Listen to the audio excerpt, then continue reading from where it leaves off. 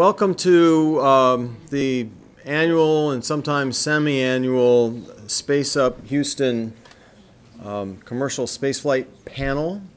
It's an opportunity for the general public and space enthusiasts to meet the giants in our trade and industry and find out how things are going with regard to commerce in space and how we're moving further out into space, and NASA itself is moving on to Mars and leaving this void behind us for commercial spaceflight to fill. It's already working out extremely well with regard to cargo, and so we're hoping very soon that we will be buying rides from domestic suppliers on a commercial basis for astronauts up to the International Space Station. And that's kind of like what we're about tonight. We have representatives of three of the industry with us. We have Boeing and SpaceX and Orbital all here to tell you about their progress that they're making. And then we'll open it up to questions. And we'll run, we were talking tonight about how long should the session run, and we'll run as long as there are reasonable questions. Or until they throw us out, or until we just get tired and we're going to go have a beer or something. So I think what we'll do is we will just kind of go in, unless you guys have a preferred order, we'll just go in the order that I see you. All right. Chris Ferguson is a former astronaut, works for Boeing, and he is going to introduce himself in 3 words, and then he's up. Thanks. Welcome, Chris.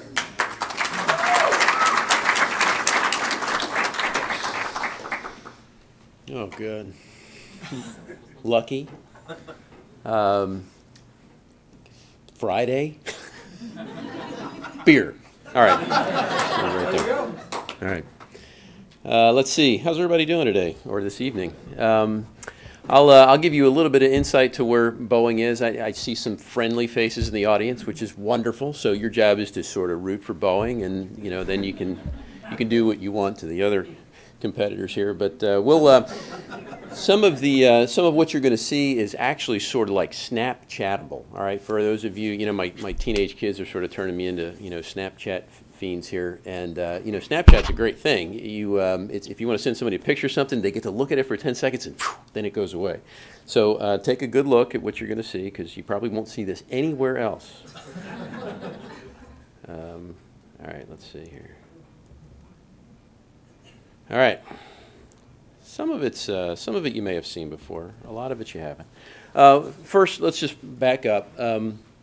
Of course, Boeing is one of the 3 companies right now that are all vying for this very interesting business that we have to commercially transport U.S. astronauts and perhaps paying passengers to low Earth orbit.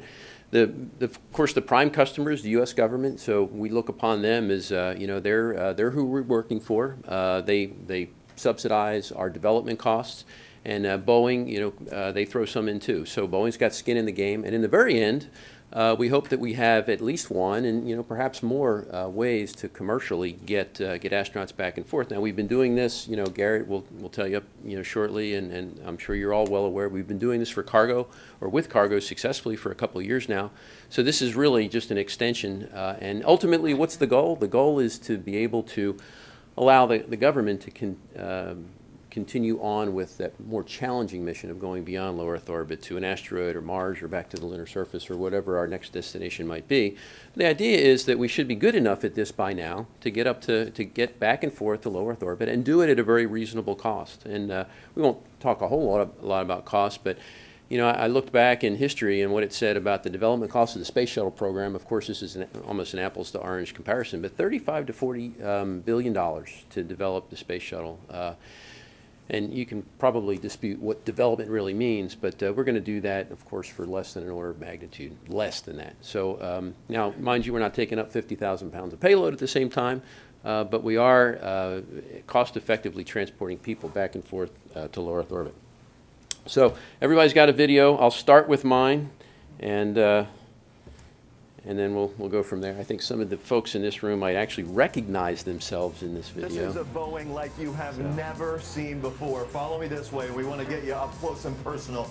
This is the CST-100. We had a party one day and invited Fox, and they came down. It was actually it was a great event. That's when the Dow was right around, you know, what is it, 15,000. Real NASA astronaut doing some testing.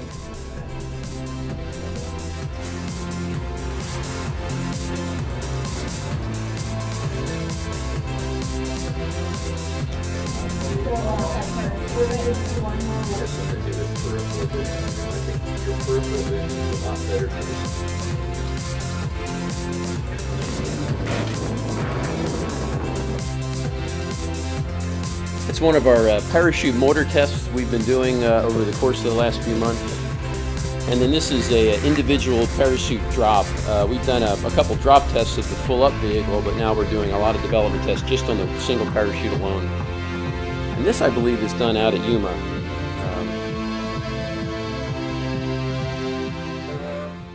This is our launch aboard engine. We had our third series of tests with the launch aboard engine.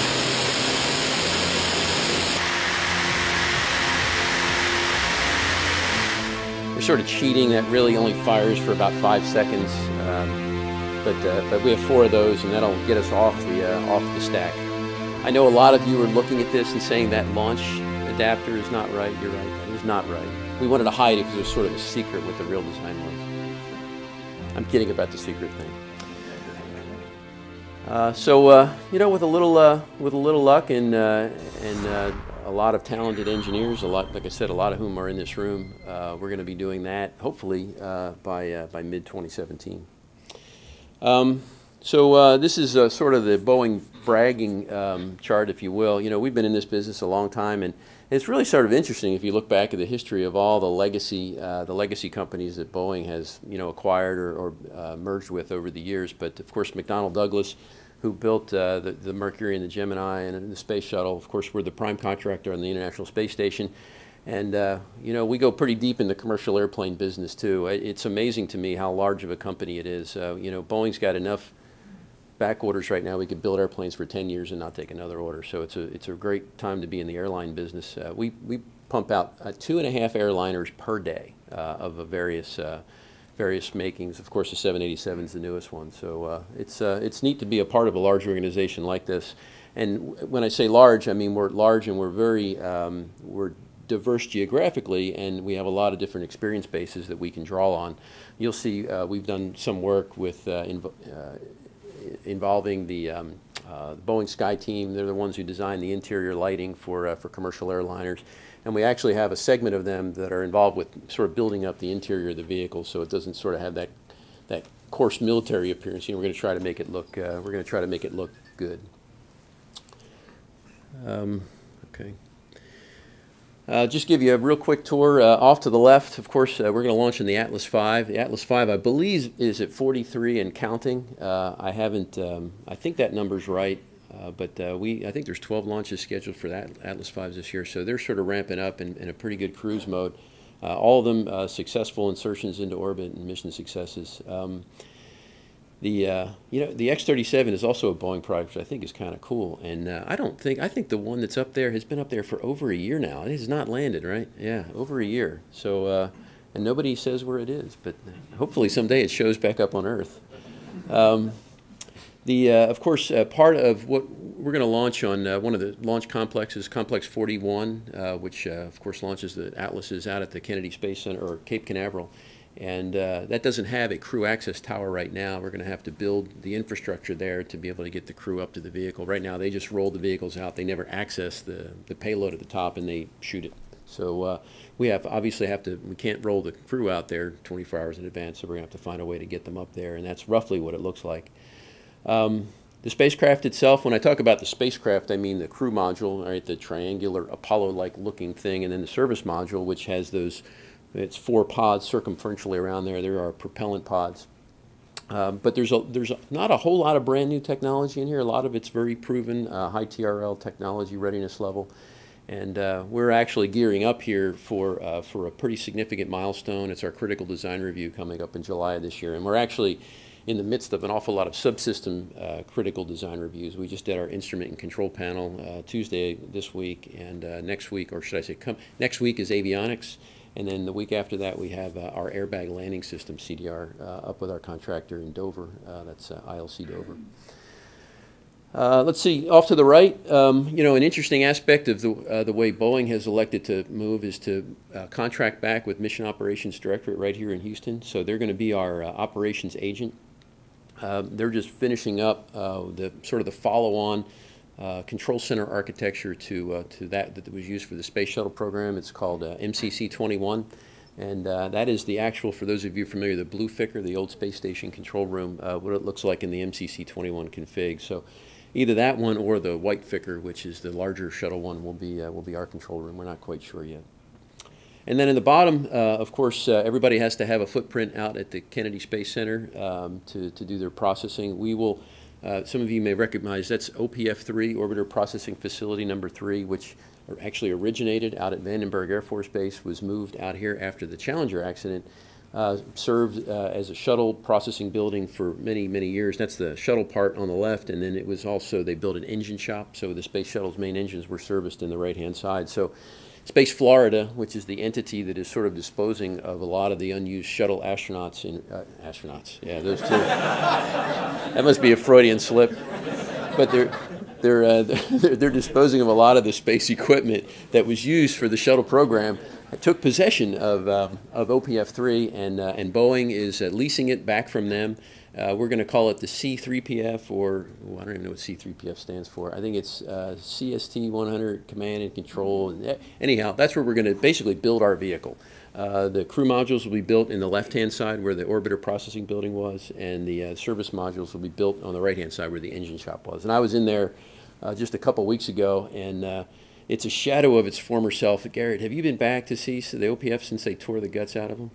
Yeah, it'll break your heart. But anyhow, it used to have this incredible infrastructure that just enveloped the shuttle when it was in there, and it's all just disassembled and removed, and it looks like, my analogy was, it looks like an old New York subway station now. So, but Space Florida will come in, they'll gut that, and they're going to refurbish a lot of it to get it up to another state-of-the-art construction facility. Sort of the way the inside of the craft looks, we can carry up to 7, but we're going to carry 5 for the NASA mission. Actually, 4 is what NASA is looking for. We have that extra seat that we can either take a paying passenger on if the space station lets us, or we can load cargo in that as well. We have a clamshell design, the top and the bottom. We call it the upper dome and the lower dome. There's actually no welds in that. There's one flange connection around the middle. We don't intend to ever separate the halves after we build them. Oh, by the way, these are good for 10 missions, but if we have to, we can take them apart. We all have a requirement to carry what's called a glacier, which is a freezer, and you can see how that's illustrated and how we're going to carry our mid-deck locker-like shapes in the cargo area. In the lower left, some of the highlights, let's see, ascent cover comes off to expose, actually it reduces weight, comes off to expose one of our cameras on ascent. We have a monopropellant system for the crew module, so sort of very Apollo-like, and then we have a bipropellant system in the service module, and a series of RCS thrusters, what we call OMAC engines, or orbital maneuvering engines, and they're higher thrust, about 1,500 pounds of thrust, and the RCS are a little bit lower in thrust. But there's an array of them circumferentially around in these what we call 4 doghouse compartments where the jets are. We have a solar array that we recently added to accommodate a scope change that NASA gave us. They wanted us to stay a little bit longer in space, so we added it up to about 77 hours, and we saw that it was going to take a solar array to help us through that, so we added it to the back. And then you see our 4 launch abort engines on the rear side. Tom, you should recognize this. This is the Tom Muller chart. We'll just start at the lower left, and I think this should be pretty straightforward. Pad operations, right? We roll out about 24 hours prior to launch. Space Shuttle hung out at the pad for about 30 days. So this is going to be a pretty quick operation. This is the way ULA, who is the prime contractor, this is the way they like to operate. Roll them and shoot them, and we're gonna fit right in their normal processing flow. Head up to the space station. Ideally, we dock on flight day 1, but we can dock as late as flight day 2, maybe even flight day 3 if need be. Spend up to 210 days aboard, and then undock and land within 6 hours at one of the land landing sites, several of which we're surveying right now, and I'll show you shortly. Of course, we are a land landing, which is sort of unique for the type of craft this is. You know, we're used to parachutes mostly coming down in the water with crewed vehicles, but we're going to go for a land landing, which was the way Orion really started, and then Orion just sort of bulked up so much that it became impractical to do a land landing, and they went to a water landing. But we've actually leveraged a lot of the technology from the airbags that Orion had started to develop, and the same company's building them for us. Yeah, the obligatory, we've done all this chart, but we're near the end of the third phase. This is what's called CCI-CAP, right? Improved capability, I believe, is what the I stands for. And then the next phase, this is the last phase of what's been done under a Space Act agreement. The next phase will be done under a standard federal acquisition based contract, and we're just cleaning up the end. We just finished a pilot in the loop demo, and I'll show you a little bit more about that. Nothing here really worth talking about a whole lot. You see our craft in the water. Again, we're designed to land on land, but since we launch over water and we have an abort system, we have to be able to negotiate the water so we can land in the water as well if we have to. In the middle, off to the left, a lot of wind tunnel work. As a matter of fact, we are back in the wind tunnel right now as we speak up in St. Louis in what's called the polysonic wind tunnel. Looking at some of, trying to hone down some of the instabilities that we see with our ascent stack. So that's the spacecraft on top of the launcher. Let's see, it's probably all worth mentioning there. What else do we have here? On the left, in the upper side, you see we just finished up one of our milestones, and that's can I put the pilot in there? Can he actually fly using the real jet models, using the real flight software, and using our real displays? And that was I think a real good demo for NASA. And of course my particular organization was very much involved in that, so it was a lot of fun for us. I talked a little bit about the Boeing Sky Lighting team, and we've had a lot of help by the human factors folks, and you can see that on the left. You see the vertical integration facility on the lower left there. That's of course the building that's existed out there for Atlas stacking ever since the EELV program began about 10 years ago, and what our vehicle will look like on the inside, and again, some human factors work and some of our team demonstrating one of our milestones. Yeah, I mentioned our landing sites. I throw them up here just so everybody sort of gets an idea of, there's a lot of things. It's really incredible what everything has to come together to find a good landing site out there. You need a lot of flat area, and it's got to be about 8 kilometers in diameter. And it has to also help you out with orbital mechanics. You need them so you don't have overlapping sites. You want to be able to go ascending and descending. And we've got some great members of our team here who have really defined this. And now it's just a matter of negotiating deals and memorandums to get these facilities on board, so they know that. And it's very interesting. I mean, you get to do a lot of fun things in this business, but one of the funner things is to call someone up and tell them you want to land a spaceship in their dry lake bed. They usually kind of chuckle at you a little bit, and then they realize you're serious, and they're very interested. There's a small one on there. You see it's called Wilcox, and it's really in the middle of nowhere in Arizona, and it's one of the few facilities that really is in civilian. It's not in a federal airspace, or it's not on a federal range, and they're the ones I think were the most incredulous that we wanted to do it, but now they're our best friends. They can't wait. They love when we come back to town, and they want us to be a part of their future, so we're trying to oblige them. I inserted this just to give you an idea of sort of some of the things you wrestle with and what our vehicle looks like on the bottom. Of course, this is what we're going to land on. This is our airbag system, and one of the very interesting facets of this is that center bag. I'll spare you all the details, but we found that recently we had to add it mostly to allow for a water landing. We're landing in the water, and we're getting this water geyser effect that came up between all the bags, and it was a structural implication on the lower dome, so we added that in. And I put landing site development. Yes, this is what we're doing for landing site development. We're just looking for big empty fields out there. So if you've got an extra 16 square miles with a dry lake bed on it somewhere in the western United States that happens to fit under one of our orbital tracks, come talk to me afterwards, and we'll make a deal with you. So that's all I had. Thanks. You bet. So I probably should have said that we'll do questions at the end after we've heard from each of the panelists. So next up is Garrett Reisman from SpaceX, and we'll hear how they're doing. Thanks. Thank you.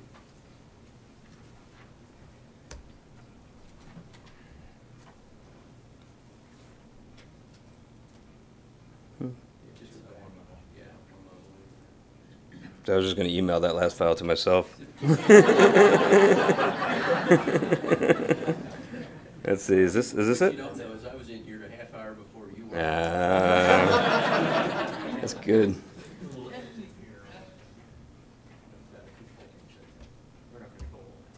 Control what? If you go to view and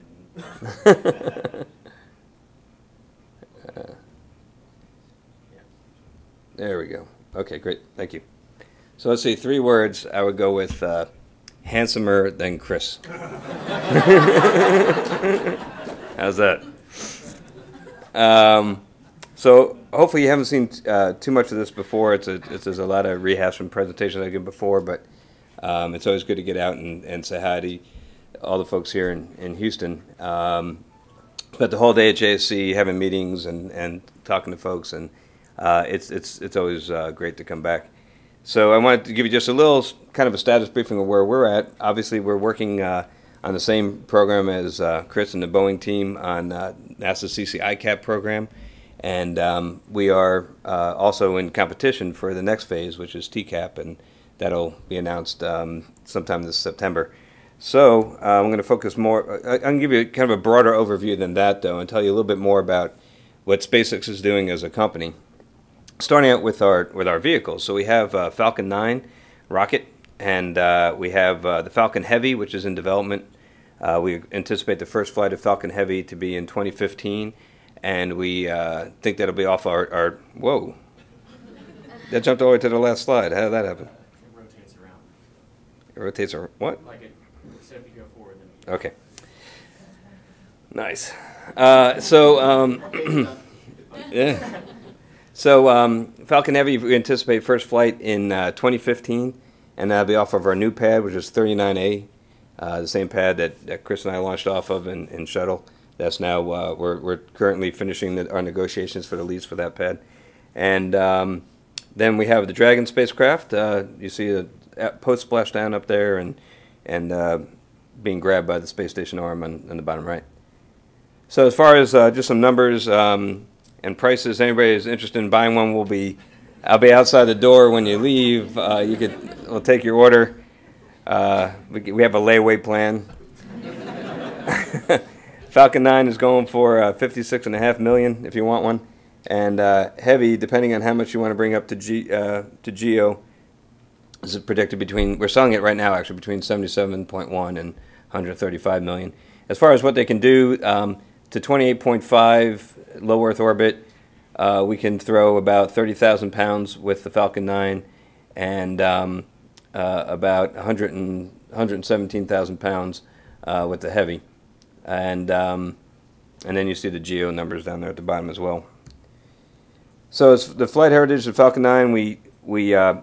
This slide is actually out of date. These are the 5 flights of the original Falcon 9 version 1.0. And we've now upgraded the Falcon 9 to the 1.1, and I'll talk about that in just a little bit. This is what it looks like with Dragon up on top, and you see also the landing legs at the bottom, because we do intend to take the first stage and bring it back and use it again. Okay, here's the 1.1. So we did a lot of upgrades to the Falcon 9, and we have this. We call it the 1.1 to make our commercial customers a little less nervous about what kind of improvements we're making, but really there's a lot of really big changes.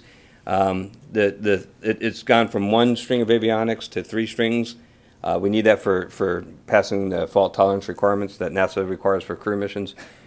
We've got a structural safety factor of 1.4, which is also a standard historic crew human rating requirement. And we did a lot of work on the engines to increase the reliability as well as their performance. And we've launched it now 3 times. First launch was out of Vandenberg down there. This is a sequential 1, 2, 3, left to right. Vandenberg, and that was had payloads that went to low Earth orbit. The next two were both geostationary satellites for communication satellites that went up to geo orbit. And all three of those flights occurred in, I think, just about a 3-month period. So we're hitting the ground running, and we want to start launching at a rate of once a month. And ultimately, what we're planning to do is launch 20 rockets a year, 10 of those Falcon Heavies and 10 of those Falcon 9s. So, and the very next launch is only a couple weeks away, and that's the next CRS launch, taking cargo up to the space station. That'll be middle of next month. Let's see a little bit about the business. We are privately owned. We've been in the black for about, I think now we're up to 5 years that we've been revenue positive and cash flow positive. We have over $3 billion in backlog orders and $5 billion in total orders to date, including the ones we've flown already. A very diverse customer base, a lot of U.S. government, a lot of commercial customers, and we've sold a lot of we sold a lot of rockets. We have a lot of rockets to launch, which is why we want to get to that pace of operations. Customers include other governments. The U.S. government, of course, is our biggest customer, and then several other commercial groups. That's the manifest. I won't bore you with that, but you can see we have a bunch of those different customers up on there. So we're over 3,500. I think we're getting almost over 4,000 now. This slide's a little out of date. We're growing pretty fast. When I signed up, I was employee number 1075. So, and that was 3 years ago. So I'm now senior to about 3/4 of the company, which is pretty good. I get a better spot in line at the cafeteria, which is nice. In Hawthorne, we've got this big building, which is about 500,000 square feet. But then we bought up a lot of outlying buildings as well. And so we're up to about 1 million square feet of footprint in Hawthorne, which is our headquarters. It's also our factory. It's also where we do a lot of our testing, at least all of our non-reactive testing, because the people in LA get really mad when you make a lot of fire and smoke in the middle of the city. I don't know why. So we do it in Texas where nobody cares. We got about 1,000 acres up around Waco where we do all of our reactive testing. And we do test every one of our engines, not only the individual engines, but we also put them together as a stage. There you see a Falcon 9 first stage. So we fire every engine and we fire every stage. And then we bring it down to the launch pad and we do a static fire, so we fire it again. And then finally, before we launch, we fire it and hold it down and then release it only after we see all the parameters in the green. So really, the engines all fire a minimum of 4 times, assuming everything goes perfectly and you don't have to redo anything, a minimum of 4 times before we ever let it go and let it fly. Let's see. And we got the launch pad at the Cape, which is Slick 40. We have the launch pad at Vandenberg. Not yet on the slide is our new launch pad 39A. And of course, we're looking for, I think you guys seen in the news, we're looking for a commercial launch pad. And one of our prime candidates is right here in Texas, down in Brownsville. This is what we have going at in Texas, that 1,000 acres I talked about. This tripod in the bottom right is where we do the stage testing. Then we have individual engine stands over there in the bottom left. And then in the middle is a lot of our hypergol facilities where we test our reaction control system.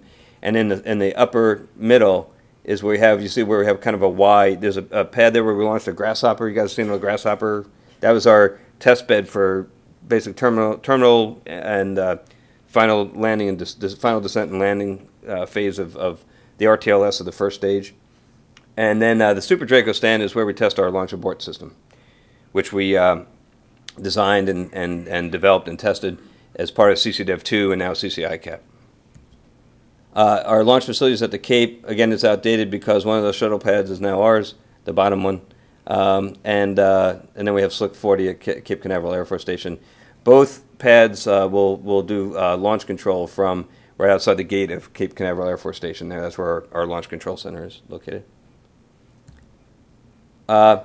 This, I think you guys know this already. I won't dwell on this. A lot of times I try to explain to people what commercial space is because it's thrown around in the news as this massive departure and this crazy new paradigm.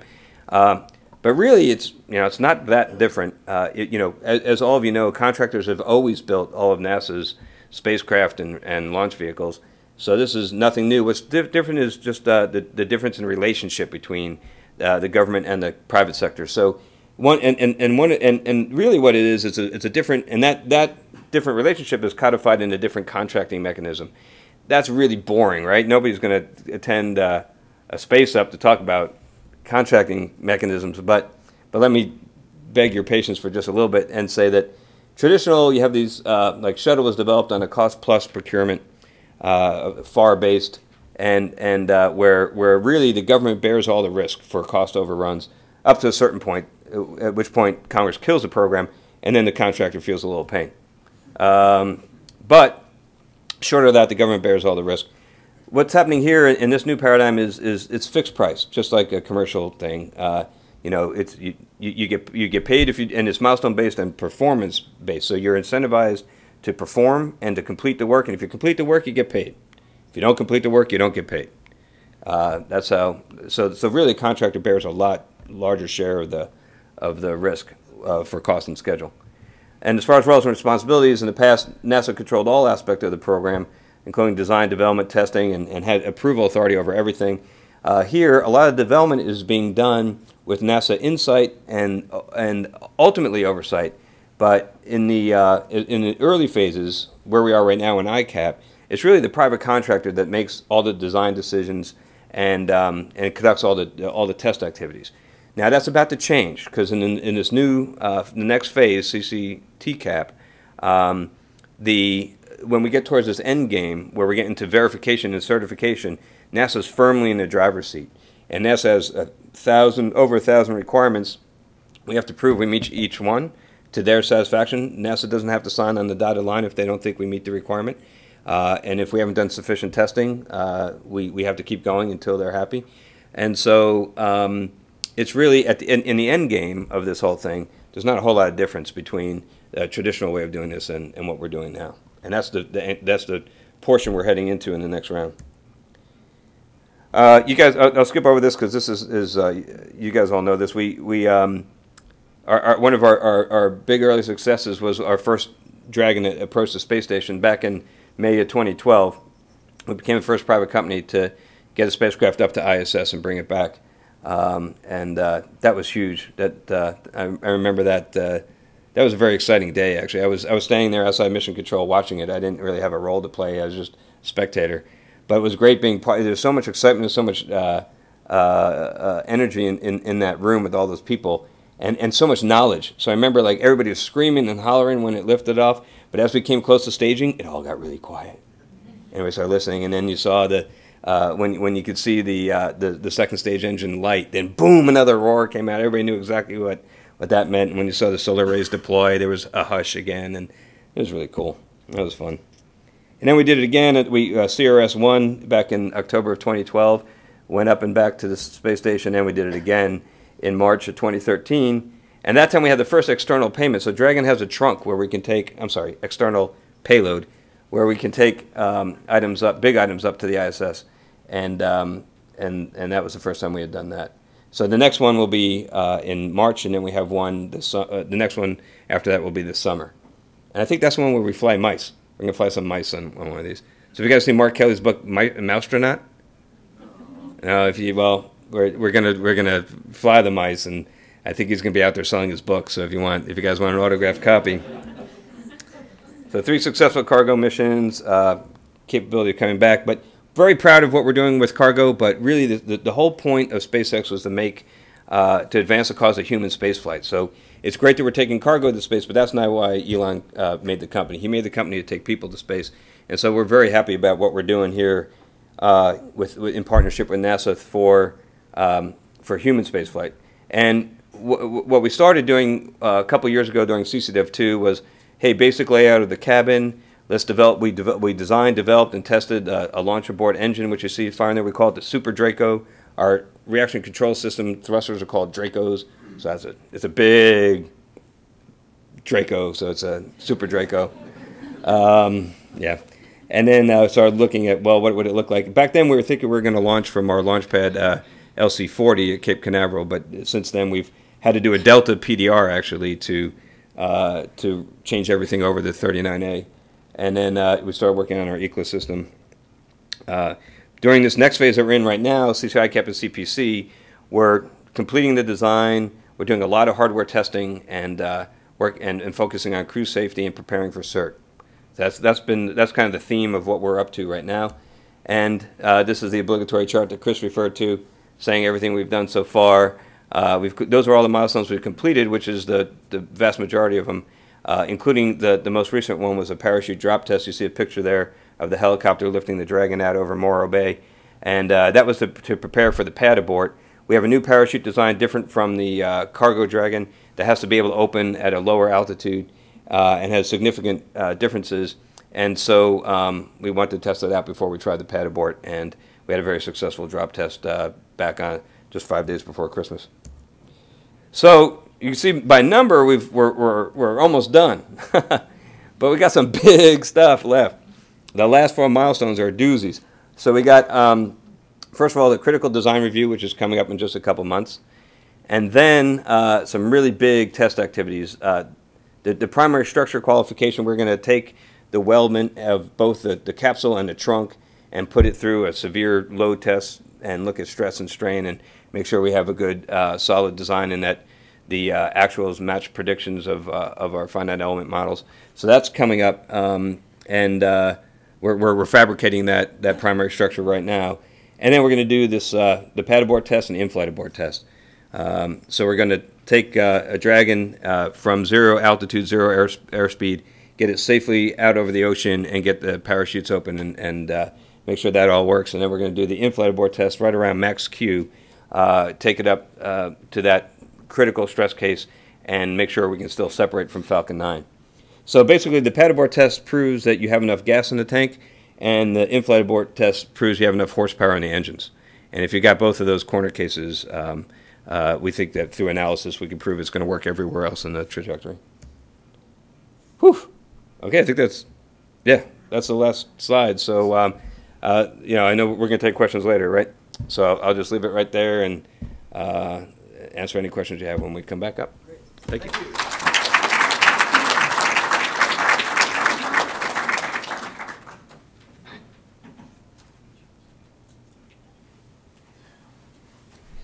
Okay, and the last panelist for tonight is Jeff Siders. Cindy and I were talking earlier, Jeff, since both Chris and Garrett are retired astronauts, I think tonight we'll make you an honorary astronaut, right? So.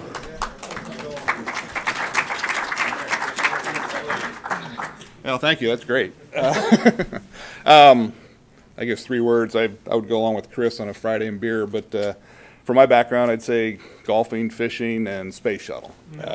So I spent my first 25 years of my career working space shuttle program, and then started working here with Orbital, doing commercial cargo. So let me go to the next slide. Actually, it's good to be back. I was here about a year ago, and at the time, I had a lot of view graphs and drawings about what we were going to do. So now I've got a lot of pictures of what we have done in the last year. So first, a few slides on what Orbital is all about. Orbital's been around since '82. It's a lead aerospace company doing a lot of satellite development, launch vehicle work. You can see the numbers shown there. We're up to about 3,600 employees, and I'll show you the facilities we've got.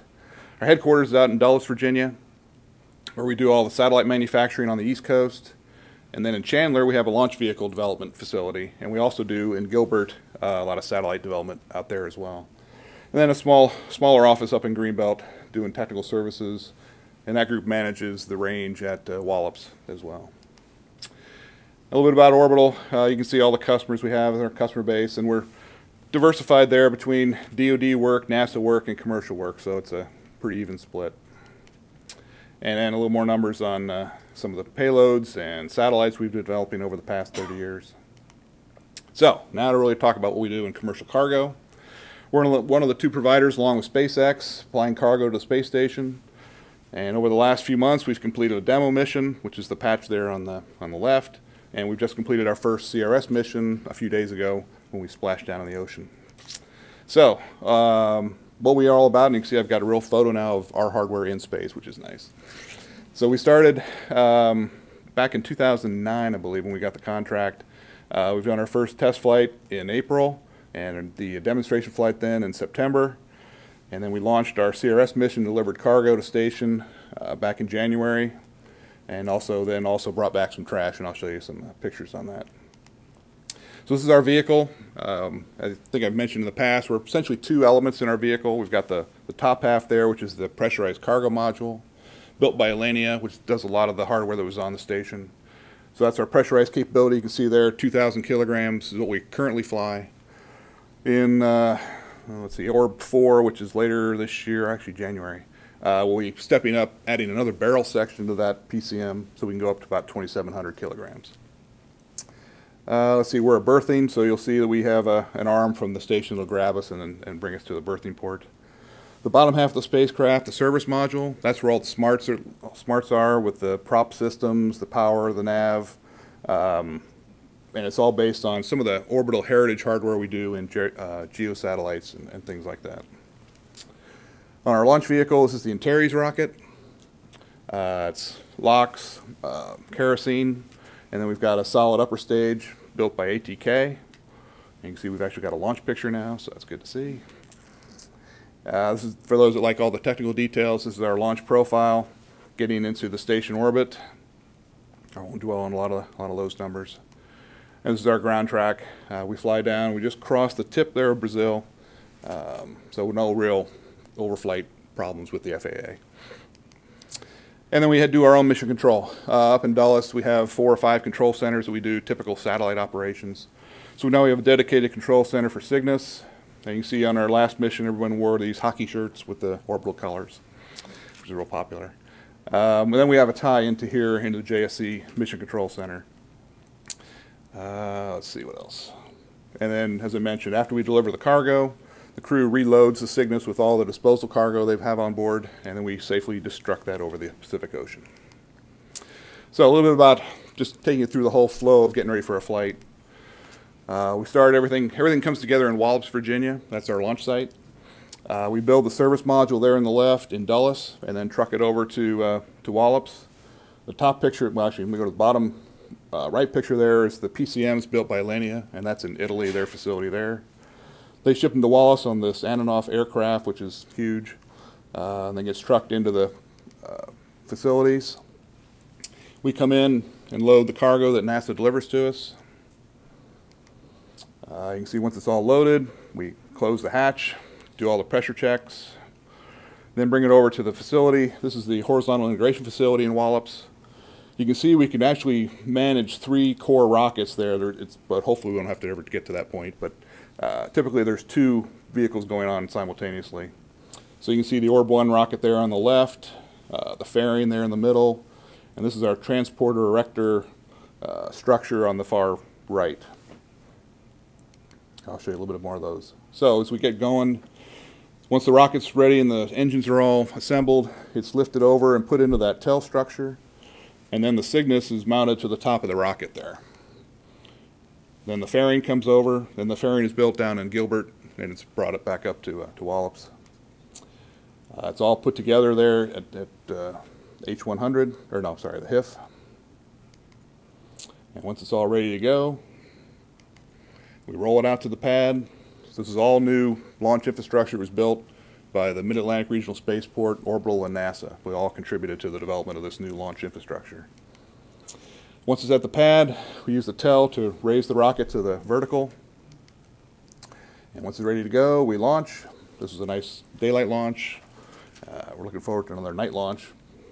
So here's some pictures on orbit. Approaching station. You can see our logos there on the side of the spacecraft. This is the short module, as I mentioned. And then the picture on the right there is over the Middle East, which is always a nice shot. Of course, the crew brings us on board. They get in the cupola, man in the arm, and bring us to the right berthing port on node 2. And you can see there we're all grappled. And once we're grappled, the crew opens the hatch, starts to unload the cargo. You can see we've got the duct tube there that provides the air circulation throughout the module when the crew's in the module unloading cargo. 4 mid-deck lockers along the front there. This is kind of a minimum load we did on the first mission, demo mission. Of course, we have the crew helping out. We've got to be sure they're all accounted for when we leave. And in our flight we just did, we brought up ants. So we have ants in space. Actually, what's interesting here is when they're getting ready for flight, we had a, what was the deal? Oh, station had a problem. We had to wait for another month until the station, what was that problem we had with the pump? The Cooling, yeah. So while we were waiting, they had to recycle the ants. And they ran out of the control set of ants. So they ran over to our, was it V55 propellant facility and grabbed some ants on the ground there. And that became the control set of ants for the mission. So. Let's see, we also brought up some powered payloads with vaccine experiments. And then folks are probably familiar with the sphere experiments going on station. And of course, we bring in the fresh food the crew likes. And this is we name and dedicate each of our Cygnus modules to Space Hero. This last mission was Gordon Fullerton. Gordon actually participated with Orbital in our Pegasus program and did some of the drops of our Orbital missions, the Pegasus missions. And you can see here when we get ready to leave, the crew kind of stuffs everything they can into the Cygnus for disposal. There's not much room left there. And then we close the hatch, separate away, and then we target a re-entry over the Pacific Ocean. And we're done. So, looking ahead, we just completed our first mission, like I said earlier this week. Our next one is May 1st. And then after that, we've got 2 more coming up fairly regularly paced. Another one in October, and then Orb 4 in January. And we've got flights all the way planned out through late 2016. And beyond station, we're starting to look at ways of using the components of Cygnus, the service module, maybe as a orbital transfer vehicle, or doing some other testing of automated rendezvous and docking systems or exploration technologies, things like that. In fact, we're also starting to engage with JSC on exploration use of Cygnus as a logistics module at asteroid missions or a habitation type module. This is kind of one of the drawings kind of showing an outpost where you've got a Cygnus there bringing up cargo with a Orion and some sort of docking node and something that could be out there someday. And that's it. All right, thank you.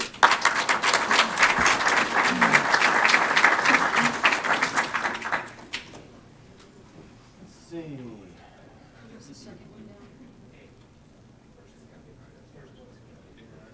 How do I turn the lights on? There we go. All right, so what we want to do is we're going to bring a couple of chairs up front here, and we're going to put our panelists on the hot seat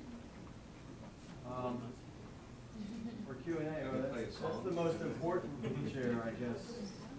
Oh, no, I guess they have matching chairs. Awesome. And I don't know if that projector is going to be in your eyes or not. Yeah. Not? Okay. All right. So this is actually the most fun part of the commercial spaceflight panels, where we get to interact and have questions.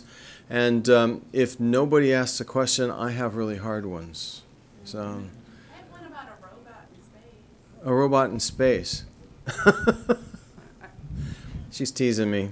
I got to meet the R5 today, and so that was kind of fun. Yes, go ahead. Gary Johnson, question for Chris and Boeing. Does he have a planning date? Do you have a planning date for the pad abort test on it? Yes. Should be on. Give it a tap. Testing? Yeah, Okay. there we go. Yes, we have, actually, we're not doing our pad abort test at the Cape. We're doing it out at White Sands. And matter of fact, we have a test readiness review, or not test readiness, I think it's a test. We have a test event next week that is out at White Sands that are part of that. As far, I probably can't tell you or shouldn't tell you when exactly it is, but we do have a date out there for pad abort. Okay, is it sometime just later than this year or next year? Boy, I'll tell you, I may have to phone a friend. I don't think it's scheduled for well, I don't think it's scheduled for this year. Oh, okay. But I'm not. You could tell I'm a real reliable source, can't you? Just make it up, we don't know. Well, that's where we did all the tests for Apollo was White Sands. How about SpaceX? You had it listed, but there was no time for the Cape pad board test.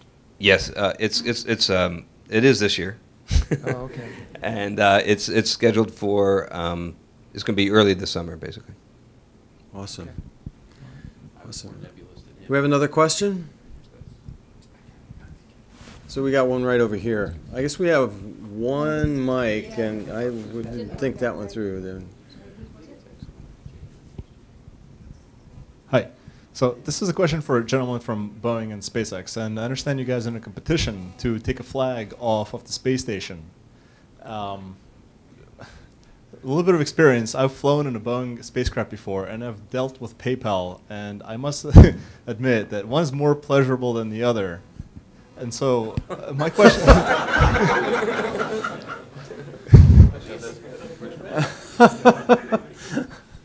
So the basic distinction is Boeing is a big company. It's a very large, established complex. And SpaceX is fairly new. It's highly mobile. It's a very competitive company. And if you would please tell me if you can see an advantage to either one or the other approach to space, because space is expensive, it's hard, and putting a man in space is not very easy. So can you provide some insight into one over the other, if you believe you can take the flag first? First, I'm just wondering, was your PayPal experience was that a bad experience, or was that the good one? Which was the good one? I'm not sure which. I've never flown in anything except economy class, so you tell me. Yeah, I think it's interesting. It's going to be very interesting for NASA. They have a clear distinction. I mean, you have a company that's been around for a long time, has got a lot of heritage in human spaceflight, and then you've got a company that's been up, that was more recent, but been very innovative, making a lot of recent progress, and has, I think, a lot to offer. So, there's a clear distinction, but I think, in the end, it's really not all that different when you look at. We still have to go through all the same wickets, whichever company is selected. It's still got to go through the same NASA certification process, have the same products. We both have to deliver hazard reports, verification and validation plans, certification plans, and then go through and get all the VCN signs. So I think in reality, it's not gonna matter that much in the next phase. I think it's going to be a very similar type of thing, no matter which, or hopefully both of us are participating. So, Chris?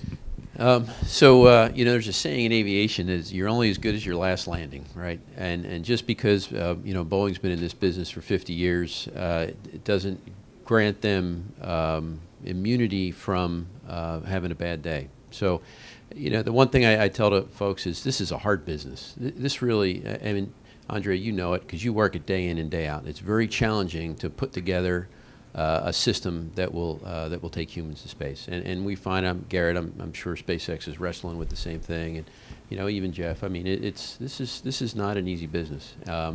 But I'm glad we're a part of it. I think that in the long run, it's going to work out very well for the country to get them a low, cost-effective but safe way to get back and forth to low Earth orbit. And again, this really, hopefully, is just a stepping-off point. We have space station for 10 more years now, right? 10 more years sounds like a long time. Well, guess what? Station has already exceeded that already. I mean, station's been with us for about 14 years so far. So 10 years is going to be around the corner. And there's one thing that we need to do right now while we have station is sort of gain that permanent toehold in low Earth orbit. You have to maintain the business case for these commercial providers so that they have a reason to continue to go back. If we lose station and we have no follow-on, whether it's a commercial or government program, we're going to have done a great disservice to ourselves. We need to provide the platform, the destination in space that a commercial provider can provide transportation to.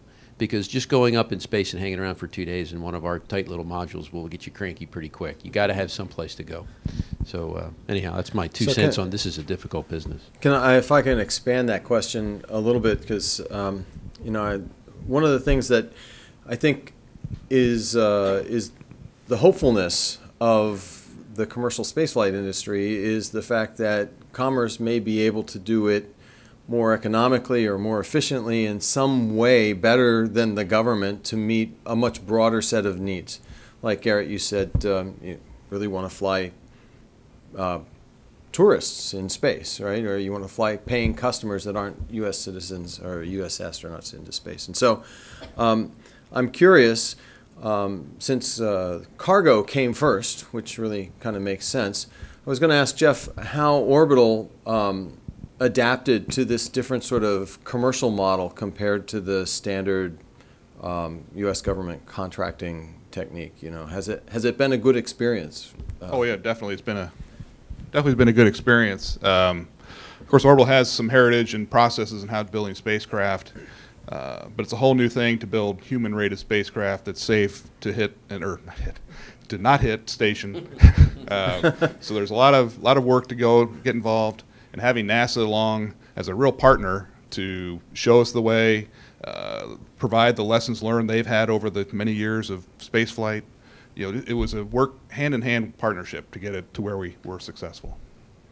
Yeah, it's interesting that you can offer services, and you know, SpaceX has an open pricing website, and you can offer launch services at the rates that you show, and you begin to recognize that the U.S. government can't do the same thing.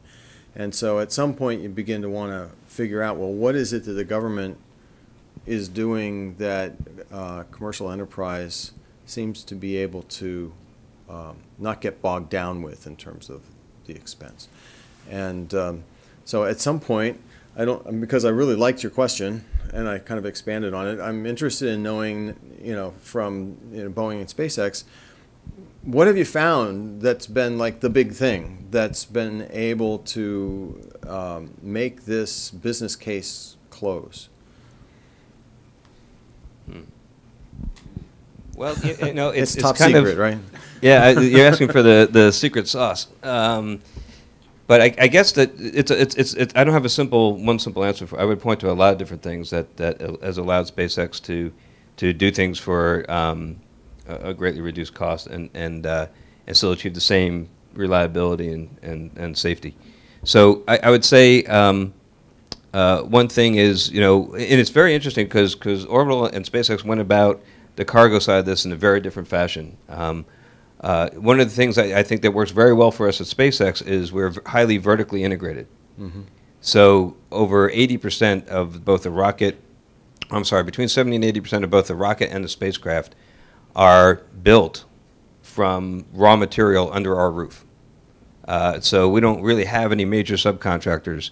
And what we find is that helps us out a lot because we're all, you have excellent communication because you all work together with one badge under one roof. So not only is it one company, we're also all co-located. We're all co-located. We're all in Hawthorne. We don't have the rocket being built in one part of the country and the spacecraft being built in another or anything like that. If you want to see what the hardware looks like, you just get up out of your desk, walk about 100 feet out to the factory floor, and see it come off the assembly line. So that helps us out a lot in some obvious ways about our ability to control cost and schedule, but also in some less obvious ways. And one of those is our ability to make changes without. So traditionally, what you have to do in a traditional systems engineering approach is take all the requirements, flow them all the way down, and write subsystem specs in the very beginning, and then go write all your subcontracts and do all your contracting with all your subs and suppliers, and then everything's locked in from day one, and it's very difficult to change things.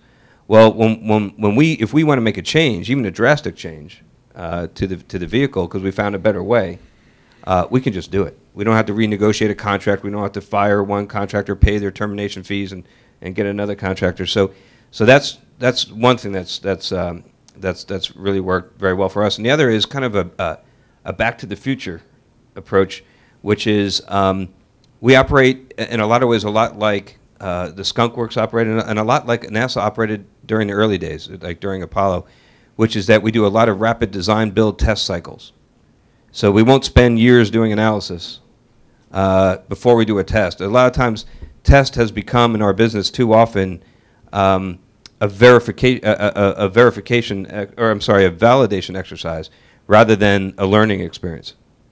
Where you've done analysis for years because you're so afraid the test is so expensive and you're so afraid of bad publicity for the program if it fails that you spend years doing analysis before you finally do the test. We'll just do it.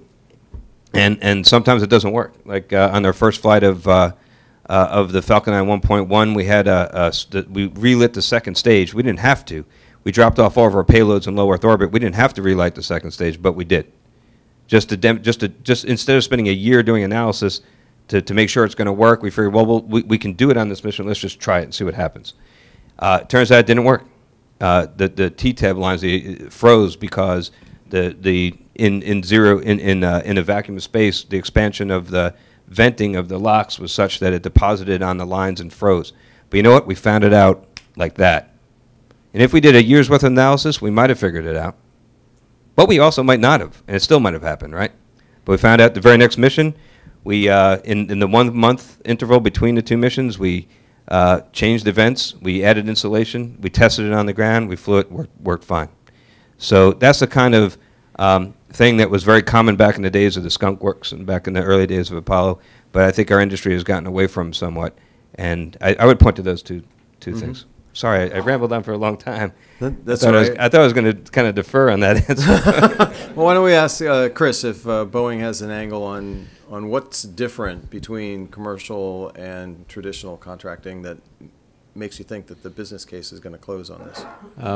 So, you know, therein really lies the secret. I mean, how do we go out and do this as an organization so that we put mission success and crew safety at the top, and then build the infrastructure that's underneath it that does it in a cost-effective way so that you can not only do it, but then you have to, you know, the government is retaining competition for this specific reason. It is basically to, you know, drive us into, you know, how can we do this as cost effectively as possible? And there's a lot of ways, you know, there's a lot of ways to do it, and it really is the secret sauce. But I'll just give you a little insight into sort of our line of thinking. You know, shuttle was a very complex vehicle, and it had multi-layers of processes and teams and organizations. We've really tried to strip away a lot that is unnecessary. You know, you look at training, you look at simulation. You know, do I need to build a large simulator that's motion related and has all these interacted entities? And you know, maybe we don't need to do that. Do I need to have a large footprint at the launch facility? Well, maybe I don't need to do that. So you start with the shuttle or business as usual as a model, and you pare away those things that we may have added on throughout the years in the name of blank, but we're sort of wiping the slate clean and saying, rather than, you know, starting that and moving, let's start from the bottom and say, what do we absolutely positively need? So zero basing, essentially. Yes. Which in a positive light. Yeah, it's, you know, forget the paradigm. Let's start over from scratch and figure out what we need to do to make this effective from a cost and a mission success perspective. Awesome. Thank you. We can take more questions. We got one right here, BK. We need orbital questions. We need orbital questions. Well, I'm going to disappoint and ask a crew question. Sorry. I think NASA has said that the down select will be coming later this year by August, I think. And I was curious where both companies stand with regards to, if you don't make it through the down select, the forward plan for CST-100 and Dragon as a crewed vehicle. I'll start. Hey, Robert, how you doing? I do think that well, I know we've done a lot of thinking about it. It's probably not appropriate to speculate because I really don't know what the company intends to do. But let me start by saying that NASA has been very overt in its interest in carrying more than one. So I don't know where that will all lead. I don't know if the country can afford more than one. Probably it's not my, you know, it's not my place to say. But if there is only one, you know, there's more than just perhaps the NASA customer out there. You know, there's other deals to be made, and I'll just leave it at that. So I don't think you're going to see. First of all, Boeing doesn't plan on being out of the game, but I don't think that you're going to see them completely out of the game. Let's just leave it at that. Hi, Robert. So, yeah, so echo what Chris said. I think this new model works best when there's competition. All commercial activities work best for the consumer, for the customer, when there's competition. And I think my personal opinion is it's really in NASA's best interest to keep competition to the next phase. It's worked well for cargo. It's kept us both honest. And I think NASA's doing the country, or I think Congress would be doing the country a disservice if they terminated competition too early. But having said that, if there's only one, and the other reason I really want there to be competition is I want to do more of these panels with Chris, because it's a lot of fun. If there is only one and it's not us, then in that case, we would still definitely press ahead, because it's the whole reason for the companies being. Now, without NASA's partnership, it will undoubtedly happen at a slower pace and probably in a different direction, but it will continue. Thanks. Have we got a question maybe over on this side, so I can make PK run with the mic? Here we go, in the middle. And then we'll come back to him. Is it live? We'll get you in the back end next. So this question is for our former NASA astronauts. Let's assume that NASA does go forward with both vehicles. And honorary astronauts? And honorary. All right, Jeff. And so I'm curious about, have you folks thought at all about the commonality of training if you have dissimilar cockpits, dissimilar avionics, where you're training your crew and you got two different vehicles?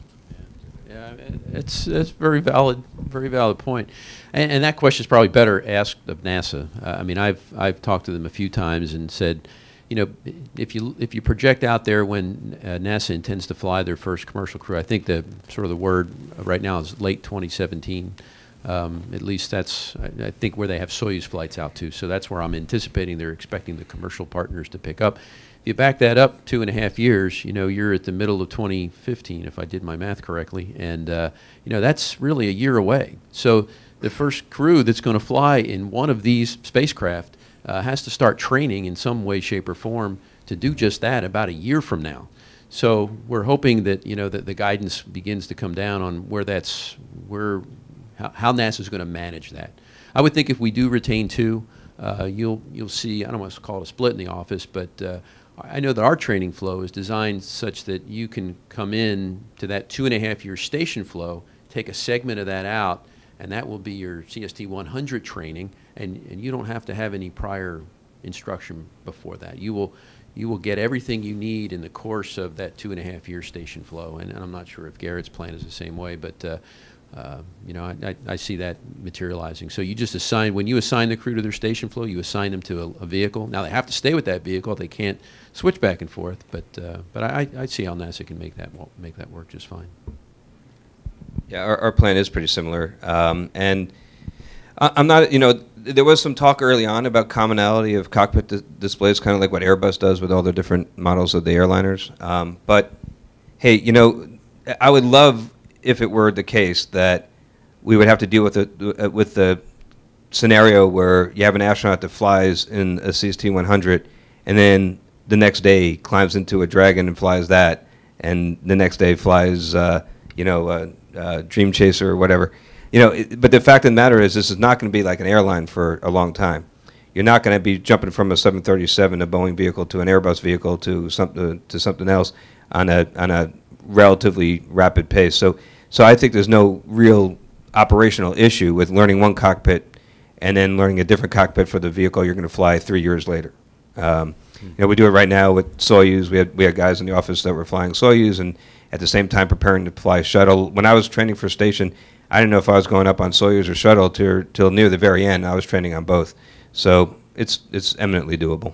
So if I could just sort of follow up on that for some of the people that, myself included, that haven't really been following this as closely as maybe they should have. You know, the traditional idea that a flight mission has a pilot and a commander, how does that work in the commercial environment? I mean, is Boeing, is SpaceX actually going to supply the pilot that will carry the NASA human cargo, if you will, to ISS? I think we're the same, but I'll let you disagree with it if not. But early on, there's this talk about like a taxi versus a rental car model, Right. where if it was a taxi model, the SpaceX or Boeing would provide the flight crew, and the NASA astronauts going up and down the station would be passengers, basically. Or the rental car, where we build it, operate it, but we say, here are the keys, you guys go fly it. We both ended up on the rental car model, where our intent is for all the on a NASA mission, for all the seats to be taken up by NASA astronauts, and we're going to train the NASA astronauts to fly the Dragon. And then we have to bring it back with a full tank? And definitely get the damage collision waiver. Yeah. Highly recommend it. So, Chris, would you agree with that? Yeah, and we'll do whatever whatever NASA wants. I mean, we can take somebody up there and come home, but I think that the way that they sort of hopscotch vehicles on the space station, you sort of need to have your rescue craft stay there. So I think that the taxi or the rental car model, where we just give the vehicle to NASA, and they put their 4 astronauts in it and take it up. That lends itself very well to keeping your lifeboat attached to the space station while you're there. Yeah. Now, I really haven't thought a whole lot if they end up picking 2 partners. Just the way that the RFP, the contractual part of this win is, it's like in 2 flight slices, so you'll get 2 flights. So I guess they'll be back to back to a certain degree, but there will be some degree of uncommonality, if you will, in vehicle handover if they end up going with 2 providers. So that'll be a little bit interesting. It's something we'll have to work out when we get there. Great. And I promise this gentleman in the back who's been real patient that we pick up his question. I'm going to ask a question to Jeff in just a second if nobody else does. I actually have one for Jeff. I'm getting there. So where do I look? Here? There, that way. Okay, so actually look at him. Just say hi, Mom, and then ask. Hi, Mom. There you go. Okay. Okay, so let's just say you had an unlimited supply of cash in all 3 of your bank accounts. Now we're talking PayPal, right?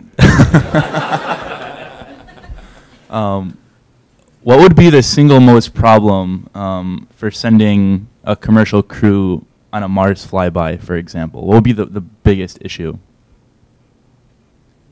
That's for all 3 of you, I guess. I'll start. Vehicles are designed for specific purposes. Right now with our concept and our booster and our power system, we really couldn't wander much beyond low Earth orbit. So that bucket of cash you're talking about, it would probably have to be so big that you just start over again. I mean, that's my take on it. Look at what NASA's building in the SLS, Space Launch System. I mean, this is a 380-foot behemoth. That's the thing that's designed to go out to Mars. Ours are sort of the sports car versions that are just, they go 200 miles back and forth, and you would have to wipe the slate clean and start over again if you wanted to take, our design much beyond low Earth orbit. Yeah, so you guys probably know my boss wants to retire on Mars, and not alone, he wants a couple 100,000 people with him to start a colony, and so he's definitely thinking about going there, but you're not going to get a couple 100,000 people to Mars 7 at a time. So we're definitely going to do that with a much larger vehicle, and it's not like we have a big secret facility somewhere where they're working on that, but we definitely got guys thinking about it. And so if we had unlimited cash, we would probably have that secret facilities somewhere, and we'd be a little further ahead. But we're going to learn a lot in low Earth orbit, and that's going to and we're going to get a lot of capabilities, a lot of infrastructure. But other than as a potential carry along with the big ship and use as a reentry vehicle when we come home, I don't see the current version of Dragon going all the way to Mars. But the other big challenge I'll throw out there is a shorter answer to your question is, even with all that money, you still have to deal with radiation. And that's probably the radiation environment once you leave low Earth orbit, both the physiological effects on the crew and also the effects on the hardware, especially avionics. That's a bit of a game changer that you got to deal with. So I'll just chime in, speaking as a former Deputy Director of Planetary Science. With robotic missions, even, Mars is extremely hard. And so the agency is struggling But set that destination for the 2035s, at least to put boots on Mars. Colonies, I don't know about that, but at some point we're going to give that a shot. And we certainly don't have unlimited cash either, so we're trying to figure out how to get it in the box. So, Jeff? I can add a little bit from the Cygnus perspective. We had recently done some study work with Dennis Tito, who's not unlimited funds, but he had some funds. And he had some thoughts about doing a free return trajectory around Mars with a couple folks. So we had worked with him for a little bit on what a Cygnus might have to be to accommodate, a minimum crew size for a 500-600 day mission. And as Garrett said, the radiation environments, the amount of volume you need to keep 2 crew happy and for exercise, and all the eclipse required, and there's so many challenges in getting there. It's going to be a while. Yeah, I want to change the energy, or the topic anyway, in the conversation now, and talk about launch sites. And so I'm going to put Orbital on the spot and say, Virginia, really? Oh yeah. What was it that led you all to Virginia? And then maybe we'll just, if SpaceX and Boeing have anything they want to say about the launch sites that they're looking at, or landing sites even, that would be. Well, let's see, Virginia. Of course, it was before my time when we made that selection, but I can't go to all the rationale. But Virginia, it's close to our facilities there in Dulles. We also looked at it from a range perspective to get away from the KSC and the Patrick range concerns, so we'd have more of a less complex, less traffic model at the Wallops Range facility. It was also fresh territory, so we were able to build what we wanted to build. There was also a partnership with the Mid-Atlantic Regional Spaceport there, who was looking to make Virginia one of the spaceport kind of sites. I think that was it. And so they kind of made it attractive to Orbital to settle in that neck of the woods. Right. Yeah, it was all part of that. What makes best business sense. Right. And that's the occasion worked out. Before Garrett chimes in, I'll just say, when I was in planetary science, we put together this mission called Laddie, and we thought, well, this is great. We're going to launch it on a Minotaur 5 out of Wallops Island, so we won't have range congestion like we normally do at Kennedy Space Center. And when it came right down to the final days to get Laddie a launch date, we were in a horse race with Antares. Yeah, with ourselves. That was one thing, yeah. And the two pads are like within 100 yards of each other, so it's 800 feet. There you go. Yeah, I know. That's the one thing we hadn't thought about was traffic problems between our own launches. So, yeah. Well, we've solved that now. Both were successful, by the way. I'll defend Virginia a little bit. I mean, it's as long as you're going up to 51.6 inclination, it's not a bad place to launch at. If you're trying to maximize performance, and if you're going to anything less than 40 degrees inclination, then you definitely don't want to be there. But if you're going 40 or higher, it's a good spot to start. It's not bad, yeah. And you don't fly over to anybody's house, right? Except for a little bit of Brazil. I wanted to ask you about that, by the way. But so we're as far as our launch sites go, we the way we see this working is we have Slick 40 right now at Cape Canaveral Air Force Station. That's where we're launching all of our Falcon 9s that aren't polar orbiting.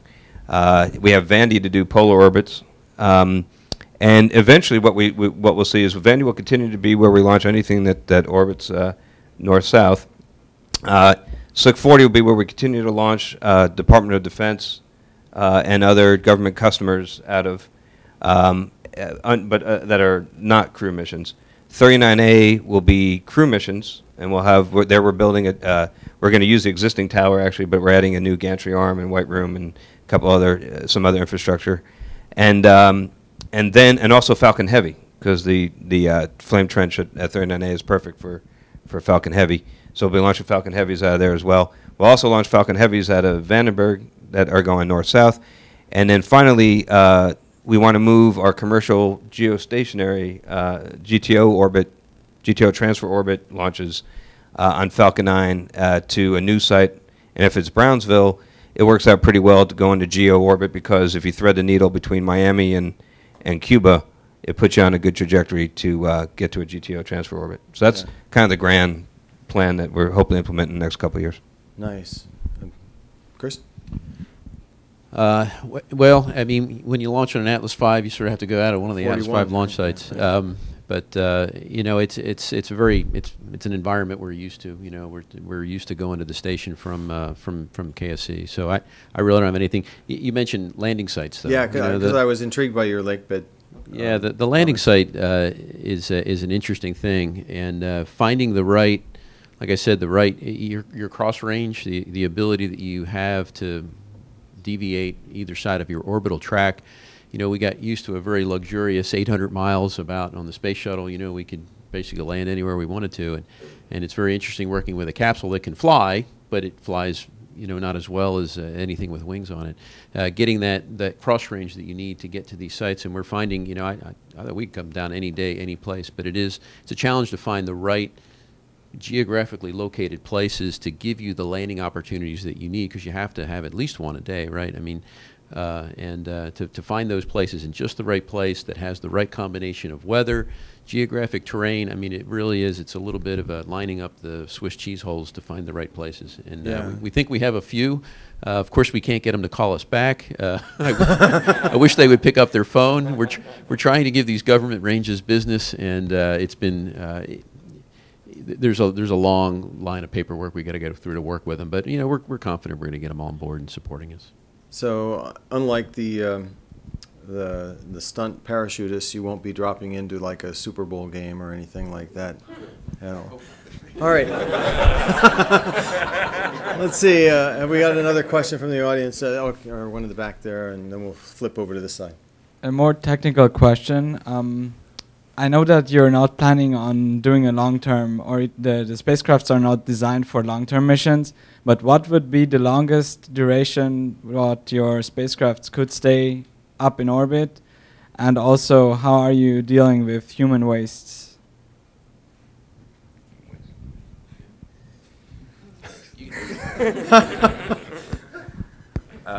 We plan to put all of our human waste into Cygnus.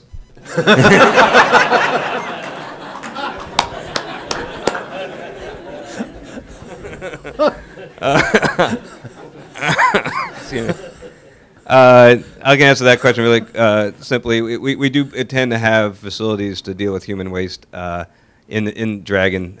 You know, we want to accommodate a range of rendezvous profiles, including ones where you might want to use the bathroom. So so we will have the facilities for that, both liquid and solid, if you're curious. What was the other question again? Was how long? How long can we stay? You know, it depends on the crew complement and how we load the consumables. But we're talking about missions that are, you know, total. We have to account for a bunch of stack contingencies, so that pushes you out to something less than a week in total for a crew complement of 5, say, or 4, whatever the NASA mission is. So. So that's the kind of, we're looking on that kind of order. Now, could you take the trunk and fill it up with other gas bottles and make a long duration version? We probably could, but that'd be a separate development effort. It's be a long, close time together for 5 people for a week. Or more than a week, Yeah.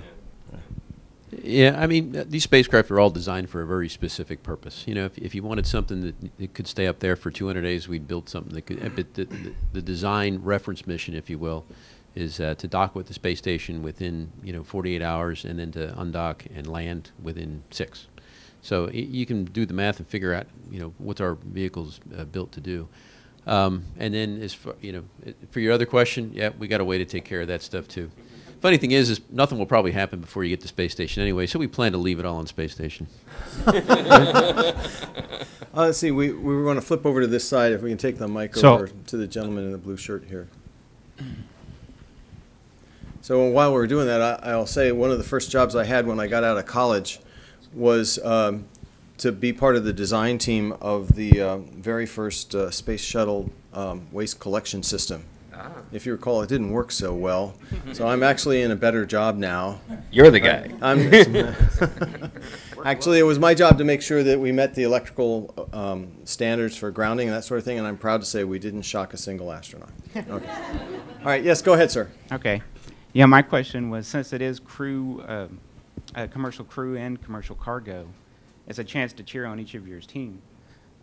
Who's winning the cost game? I know your systems are not in full swing, but what is each of your strengths? Like, you can land on land, you land in water. Is landing on land, is it cut the cost drastically?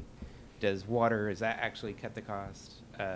And cargo, who's winning on the cargo side? One thing I should clarify is we're landing on land as well. I didn't talk about it too much in my presentation, but our intention is for land landings as well. Oh, okay. Yeah. So I don't think there's any differentiation there. Well, who's winning? I mean, on the cost, it's still pound for pound, we're cheaper. The United States taxpayers are the winners.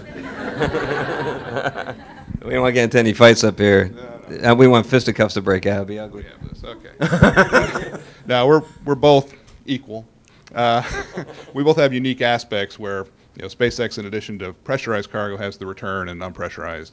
Our focus is more on the pressurized. So we've got a larger pressurized volume, so pound per kilogram of pressurized, we're about equal or maybe a little better. And then we also have the capability of large trash disposal, which is also an important need for station. So we each have unique aspects that together make a good support for station. Okay. And also, I wanted a second one for Reisman. When you add in that the second burn, like turning it on, and NASA wants to go through each controlled structure, when you're adding in different variables, does that add too many variables into it, causing so you can't? They want you to go through step 1, step 2, step 3, but if you're adding in those restarts and reburns and doing a lot of experiments in that, does that break the control of the experiment? No, so maybe I can explain a little better. When we restarted the second stage, it was something that wasn't required for that particular mission, which was not a NASA mission, by the way. The payload, primary payload, was a Canadian payload. It should have been their hockey sticks, but unfortunately it was a satellite. So we launched one of their satellites into low Earth orbit, and there was a couple other small sats that also deployed, all successfully. So on that particular trajectory, there was no need to relight the second stage. We just knew that was, but if you can do a geosynchronous transfer orbit, then once you get into orbit, it's kind of like, for those, there's a lot of people in here with shuttle heritage, it's kind of like an OMS 1 burn. So you're going to relight the second stage halfway around and then boost yourself to a much higher orbit to deliver a geostationary satellite. That was required for the very next mission. So once the satellites were off the vehicle, our customers didn't care what we did with the second stage after that. And it was an opportunity for us to do this test. And we look for those opportunities wherever we can. Okay. Yeah. Whatever you can do to build confidence in the future always supports the analysis downstream. So let's see. I saw. Okay, how about here in the middle, gentleman in a black T-shirt or polo here.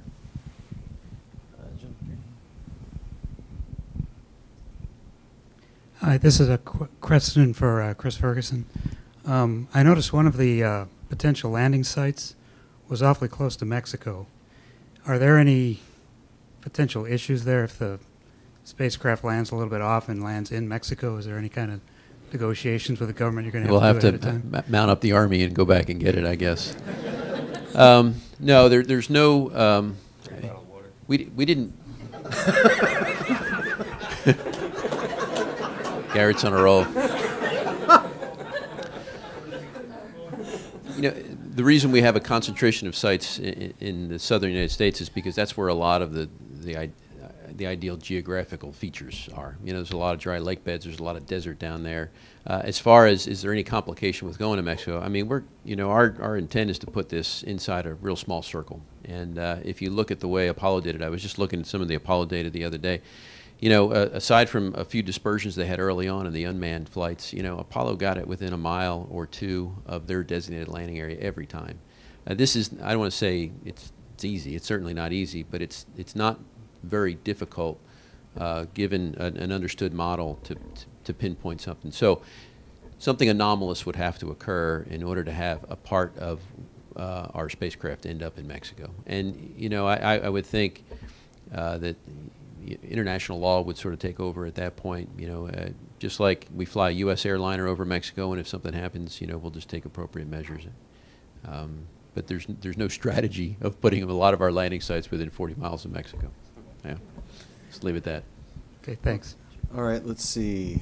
Well, Katie, would you like to ask a question? So, because I was relieved when Jim sat the three of you up there, and then if he turned around and didn't face you, then he might represent NASA, and we'd be having the NASA dating game for commercial crew. Not that there's anything wrong with it. It was just a bad thought. So here's my question: if you could each say in a sentence or two, I mean, NASA's trying to partner with you and try to keep people from reinventing the wheel, and yet when Garrett was outlining what the final administrative contracting kind of thing looks like and how it's going to be much the same as what we have, that's disappointing to me, right? Where there could be a lot of layers and a lot of checking, and so you do bring so much flexibility. What is it that NASA could do for you to make, I mean, I think we're all on the same mission, we all have the same passion. What could NASA do for you to make life easier so we could get to the goal? Wow. In a few sentences. Few. This is being it might all be the recorded, same guys. thing, and then you'd realize you're all on the same team. Sure, I'll start. What the heck? First, let me say that there is an enormous amount of assistance that we get from NASA. Assistance is probably it's probably not the right word to use. We have a lot of guidance. There is the commercial crew program, okay, which is headquartered in Florida, has they have liaisons that work with each of the commercial partners. And while we don't get any direction from them, we do. They're there. They look into our operation. They understand what we're doing. We ask them the questions. They give us answers. So that has worked very, very well. If I had to say what could we do a little bit better, right now the commercial crew program, which is a fairly new entity, and what I think is really the prime customer, the International Space Station. There's a lot more discussion that can take place between those two organizations. Case in point is we're getting ready to do another series of safety reviews. Safety reviews are very important. We finished a series very recently with the ISS program. Now we're going through the very, very similar review with the commercial crew program. And I think that there's some growing pains, and we'll eventually figure our way to get through this. But we do find that there's a little bit of, who's in charge. And I think if we sort of line that up a little bit, it would eliminate the need for some redundancies that are taking place. And I think that they realize that, and we're going to work towards an equitable solution. Yep. What he said. Yeah, I know the review process you're talking about. We're part of the same process, and that's definitely a valid point.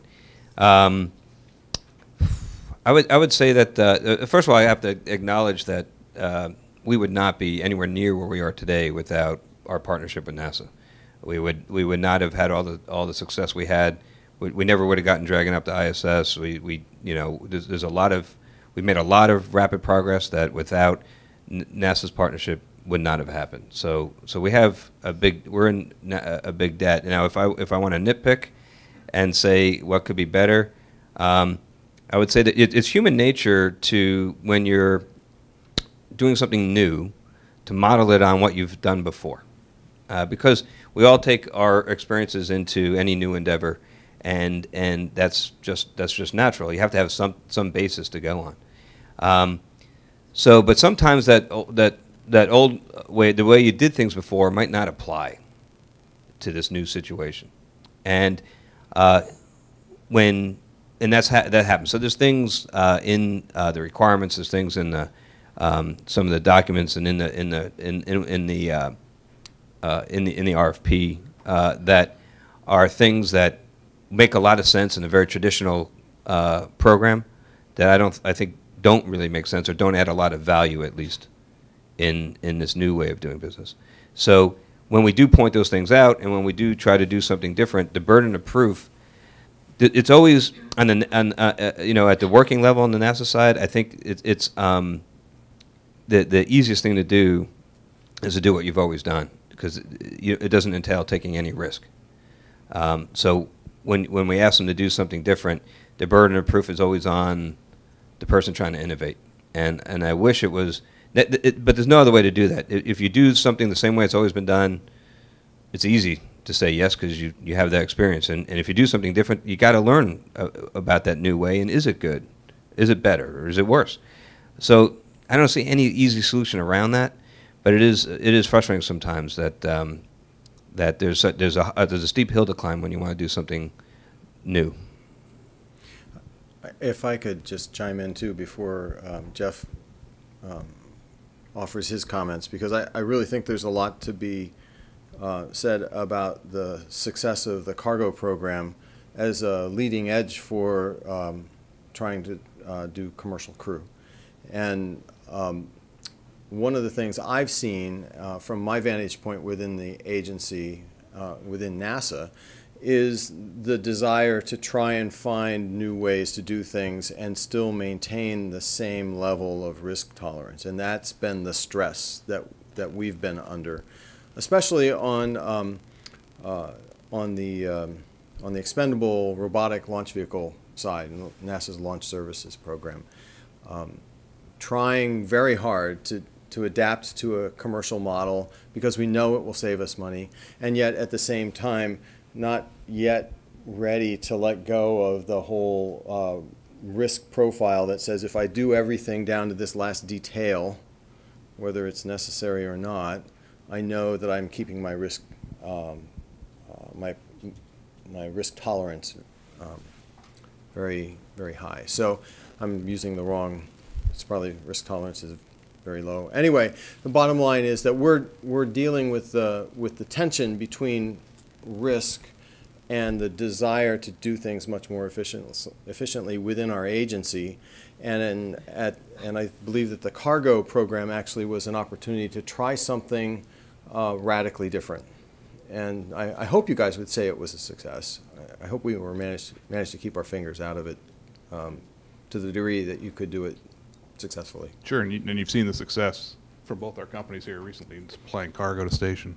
I was going to just kind of build on what Garrett said. We've been through what Garrett kind of described in the early days of the cargo design process, where we first started and got together. Orbital had a way of doing things and had a way of wanting to keep cost or make the business case or do things a certain way. And NASA was coming in with some of the old way of thinking of how they'd done things in the past. But the commercial cargo model was a little different in that Orbital had the final say. NASA would levy the requirements. If we showed a way we can meet that requirement, it was our call to make that decision. Now, NASA was a good partner, and they would advise us to say, well, have you thought about this? We had this experience on this other vehicle. Have you thought, and offering all those kind of suggestions. So over time, it became a real working partnership where we learned from NASA what was best to accommodate, but still meet the requirements, make them comfortable that we could apply what they want us to do to be safe, get through the safety review process, and then get to station. So it was a good learning experience on both sides. Right. Let's see.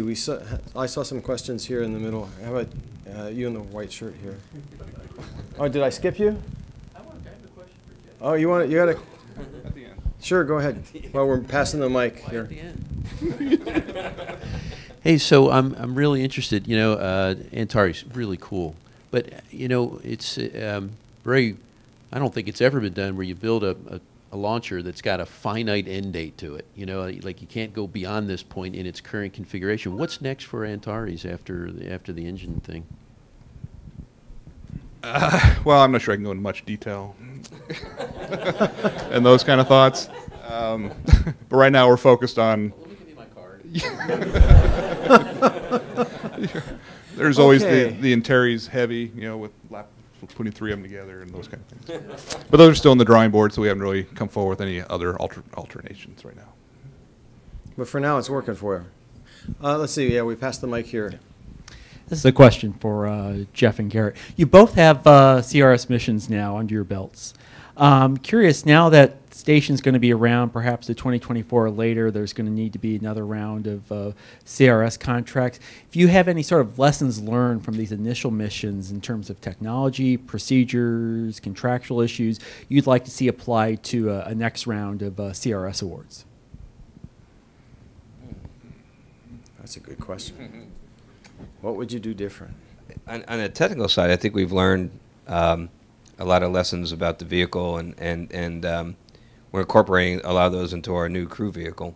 So I think there's good technical lessons that have come out of our operations, and we've learned other things process-wise along the way, and we keep trying to get better on all these things. As far as on a contracting mechanism, I think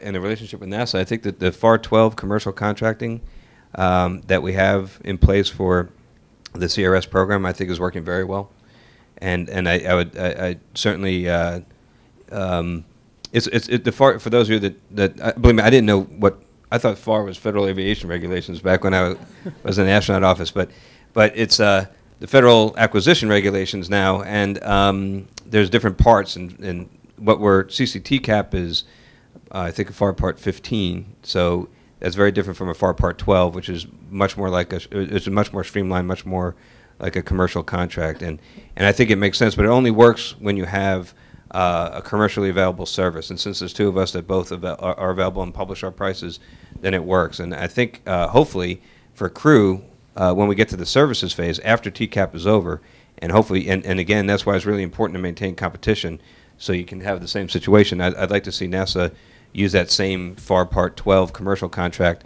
for servicing missions after TCAP is over. Yeah, I'd agree. The contract mechanism has worked fine, and we'd see that continuing as no problem. On a technical side, there are things we're looking at. We've got a baseline vehicle that works. The system's been tested. We're looking at maybe other ways to expand the capabilities of Cygnus to do other things. Right now, we're prop limited to do a lot of free flight. We could, after we undock from station, we could stay in orbit for, I don't know, 6-7 months. But if we had something like articulating arrays, like SpaceX, yeah, we could extend that to a year or more. So there's some technology things we're looking at doing to enhance the capabilities for Cygnus in the future. Awesome. Let's see. We had a question in the back. It's almost straight back. Hi. Okay. My question is for actually all three of you all. You're on. Okay. Yeah. So all three of you use, I don't know if I would want to call it the standard method of, getting cargo, crew, what have you, up to space.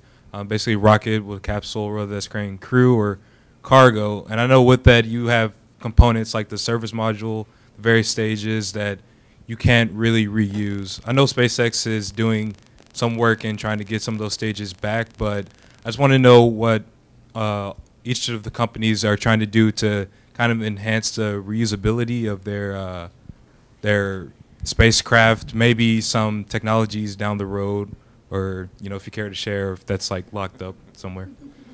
Well, let me take a shot. Let's see. Reusability. The one aspect of reusability, we had some discussions with Langley, who wanted to test out a HIAD system, which is the inflatable decelerator, and put that around a Cygnus and bring that back. I'm not sure how reusable it would be after that kind of entry, but that was something we were starting to look at as a potential reusability aspect of Cygnus.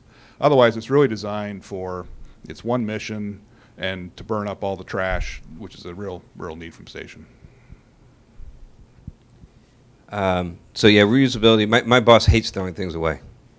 He can't stand it when, so he keeps pushing us to make things. He doesn't even. If the laws of physics would allow it, he'd love to get rid of the parachutes, because he says, how many times do you see a Boeing 747 land and deploy parachutes and then have to, that wouldn't really work in the commercial model. So, the first step is getting the first stage back, and we're working really hard on that. And in fact, we came awfully close to it on the very first try, which was that first launch out of Vandenberg. And so we're going to keep working on perfecting that. We hope that within a year, we hope to have the first stage come back and land on land, and then be able to reuse first stages, which will be a real game changer in the cost of all of our missions. And he would even like to get back to the second stage. That's much harder. And we've been working on that, but it's all on the drawing board right now. We haven't gotten to the point where you could even try a demonstration.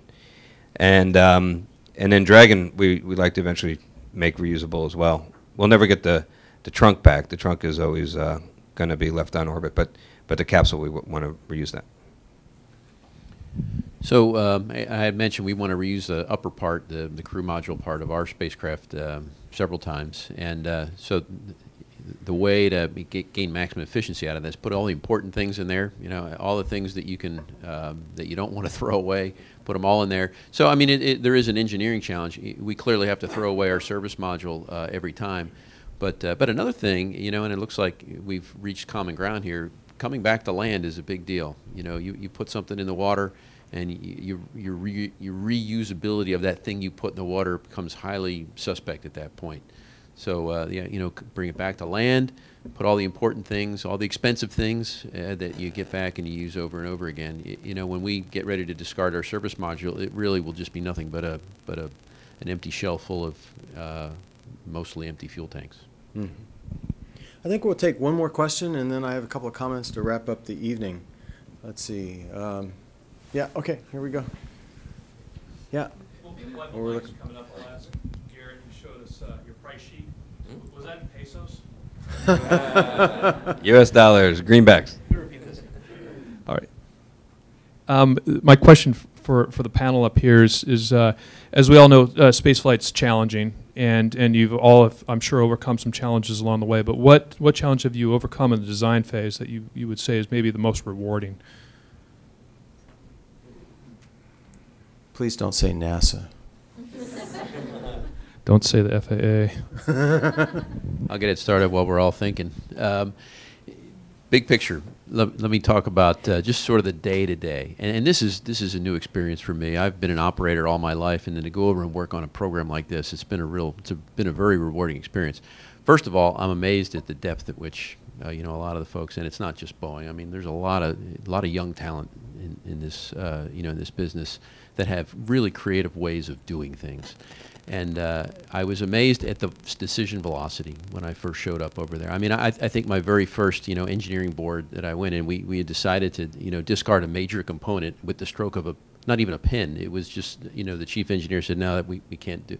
And I thought, wow, you know, if back in my previous life we would debate that for half a decade and then decide to do nothing. So I was absolutely amazed with the decision velocity. And, you know, designing a spacecraft like this is playing whack-a-mole. You know, something pops out and you whack it back down, and when you whack that thing back down, something else pops out. So, I mean, it's all just a giant jigsaw puzzle to get the power, to get the thermal, to get the, you know, the mission duration, to get, you know, everything in the box at just the right time. And then you sort of tie it up in a bow and you step away and you hope it doesn't spring open on you. But I'm sort of answering your question in a roundabout way. It's fun to watch the sausage being made is what I really want to say. You know, we got sort of thrown a bit of a curveball about, I don't know, a year and a half ago, and NASA came back and said, hey, I know you've designed your vehicle a certain way, but we want to add another day of undocked deorbit capability to your schedule. Okay, you know, for some that may have articulating solar arrays, that wouldn't be a huge challenge. You know, we weren't in that category. So we had to get really creative, and it took a while to beat that thing back into a box. But, you know, through a combination of power saving, getting a more efficient, you know, battery assembly, and, you know, I mentioned we have a solar array now. You know, it was just engineering feat of pulling it all together. So and I can't speak for the rest of the team. And we've done a lot of really cool stuff to come up with innovative ways to fix things, but that's probably the one that comes out and sticks out in my mind. So while you pass the mic to Garrett, I'll just say if it weren't for problems, engineers wouldn't have jobs. Right? Yeah, I'm going to say basically the same thing because so my job now is to manage the program, and so I'm supposed to, my primary job is dealing with costs and schedules and working you know, management issues and working with NASA and writing proposals, fun stuff like that. But what I really enjoy doing is being a backseat kind of chief engineer and dealing with all the technical issues. And our technical lead probably has had enough of me jumping up in his meetings and giving direction. But it's fun. It's so much fun. So that part of it has been the most exciting for me, and helping design, especially things that I have a background in helping design suits and displays and controls. And but also, I would think along the way that probably the most interesting challenge was getting the abort ConOps to work for all points in the trajectory with no black zones. Finding a way to overcome all the GNC challenges, all the prop challenges, all the environments challenges, and that wasn't easy. And boy, we went back and forth all over the place, all different kinds of designs and challenges that looked almost insurmountable at first, but we found a way, and that was hugely rewarding. Awesome. I guess from a Cygnus perspective, Orbital had a lot of experience in spacecraft design, so we had the knowledge for thrusters and comm systems and things like that. I guess the main challenge, it was nice to see it come together, is the whole integrated software architecture approach, having all the systems tied together with fault detection logic, and then seeing that execute real time and work, even though we did all the ground testing in Monte Carlos and everything to make everything feel comfortable, but actually seeing it fly and be success, that was our main thing in the design process. Great. Well, thank you for coming this evening. Before you leave, we have a couple of announcements, but let's give our panelists a round of applause. Thank you.